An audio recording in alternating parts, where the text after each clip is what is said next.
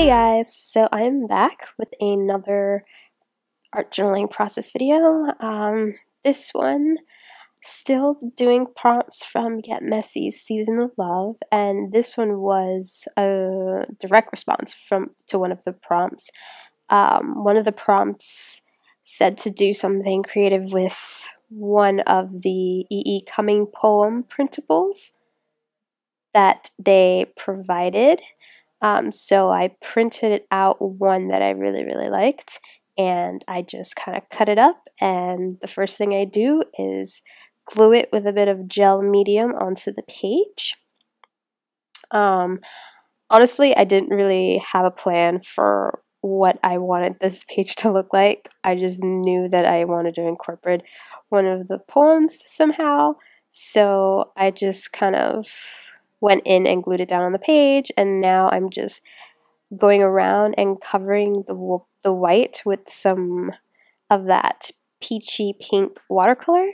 As I was doing it, I totally remembered that I had printed out the poem on just regular printer paper with my inkjet, which was kind of like the worst thing to do, especially if you're going to paint over it, because inkjet tends to smear. The ink tends to smear, so you can see that I'm going in between the sentences, trying to cover as much of the paper in that pink peach color as I can without too much smear.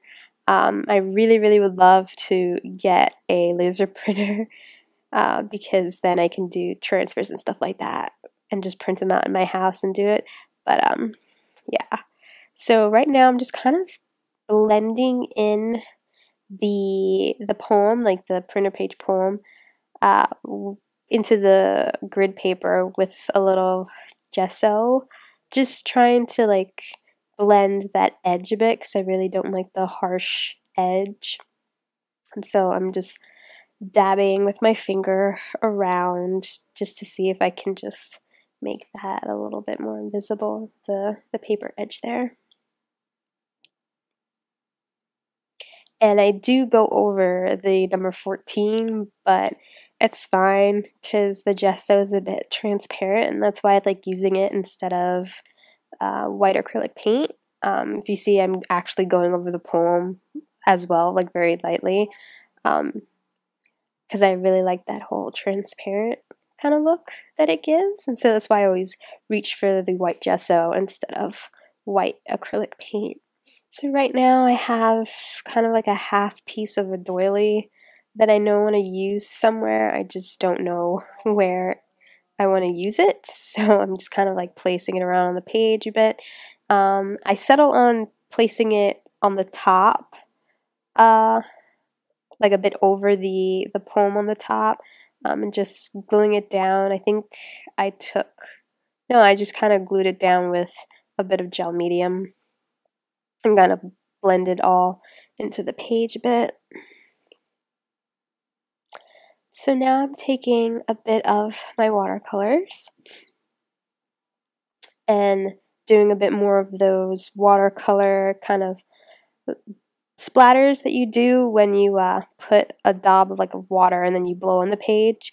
I really love that effect, and I've been using it a lot in a lot of my spreads so far for the Season of Love. So I'm trying to keep it kind of like not themed, but like using sort of the same colors and the same elements so that all of it's cohesive. Right now I'm just kind of like obsessed with the paint splatters and the watercolor effects and scribbles and these colors, the peach and this kind of like berry kind of color. But yeah, so that's what I did here.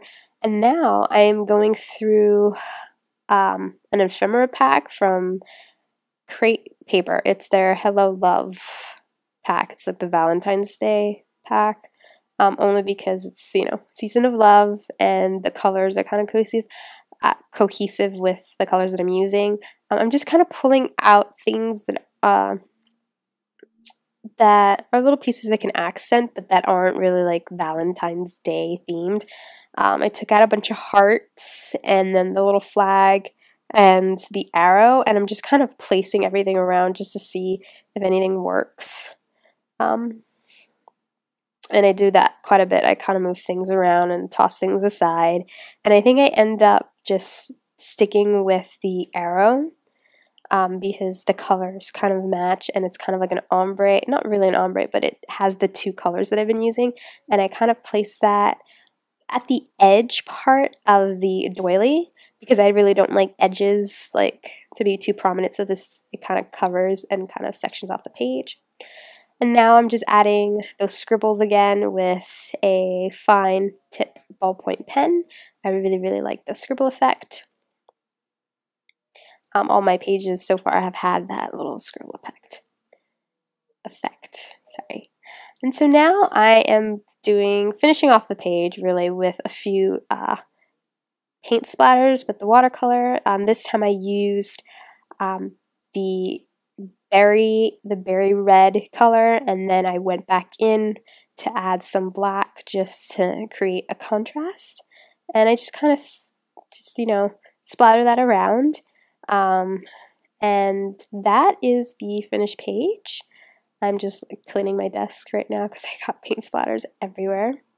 And so at the end, I just, take my Heidi Swap date stamp, and I just stamp the date on the corner edge with a bit of black StazOn ink, and that's it. That is my spread. This one was super simple. Really it has nothing to do with the poem, but I included the poem like the prompt said. And yeah, that's it. Hope you guys like it. Bye!